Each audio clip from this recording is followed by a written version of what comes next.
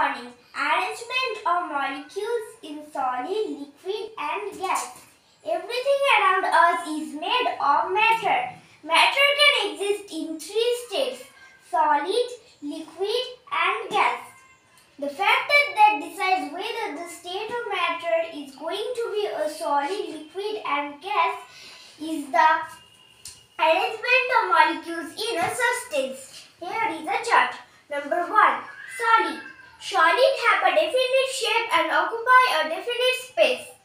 The molecules of solid cannot move around freely. The molecules of a solid substance are packed together very tightly. This means that the intermolecular space between each molecule is very less as the space around each molecule is very less.